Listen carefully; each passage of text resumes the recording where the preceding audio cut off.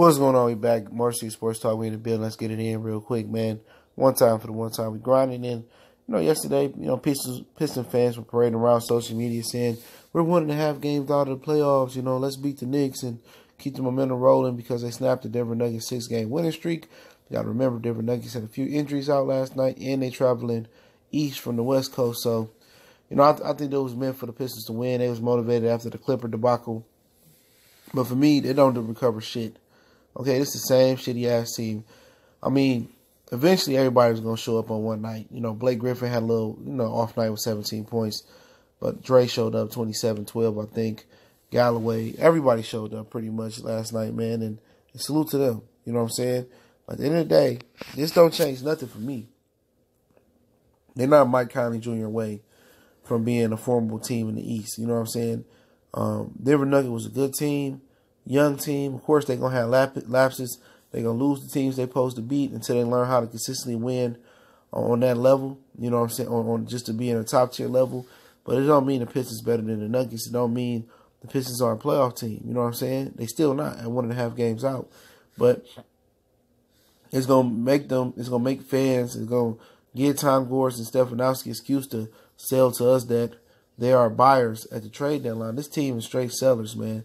They bottom dwellers. They're not that good, man. And people going to see that. They get Mike Conley Jr. It's not going to change much. 31-year-old point guard coming off an Achilles injury, I think. It's not going to change much, man. People just don't get it. People think that this team is good enough to win. It's not. You're going to have games like this in the NBA. Ups and downs. 82-game season. You're going to beat some good teams. But it doesn't mean you're a good team. Okay? This is not a great team, a good team, an average team. This is a well below average NBA team, in my opinion. But, people going to say I'm hating, but, this is a seller team. They need to be selling everybody, being bad. And then, we just go from there, you know what I'm saying? But, it is what it is, man. People say we got to beat the Knicks. I think it's tonight at home. They should beat the Knicks. But all I'm saying is, what I don't understand, in my opinion, is that how do people still try to justify this team is good? I don't get it. They get one game. Reggie Jackson had one good game, or Luke Kennard had one good game. Oh, I told you he was good. You got 82 games. They got a handful of good games, but, I don't understand it, man. I see where this franchise is going and where it's not going, and it's not going in the right direction. You're going to be in the same inept that they was in the 90s, man.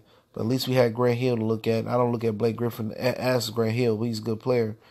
But, hey, it is what it is, man. People going to have their opinions, man. We'll see what they do at the trade deadline. We're 2 days out. It's Thursday, probably at 3 p.m. Eastern Standard Time or something like that. We'll see what they do. But if they want to give up that first-round draft pick, well, so be it, man. I'm just going to watch the motherfucking building go up in flames. You know what I'm saying? It's going to be a beautiful chaos. And, a whole bunch of Piston fans are just going to act like this team is so close, and it's not.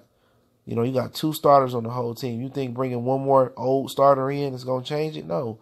You got to revamp the whole roster. But they won't do it. They're going to continue to start to build something on the fly. And it's basically like, man, fuck it. They're going to do what they're going to do. But, Tom Gores is by far one of the top 5 worst owners in American sports, professional sports history, man. Excuse me, a little bit under the weather, man. You go James Dolan, Martha Ford, him. There's probably some other shitty owners out there in other sports I don't even know. But them 3 right there, man, terrible. Terrible. But, ain't nobody going to stop Tom Gores. He going to do what he do. They going to try to put a winner on the floor. It ain't going to work.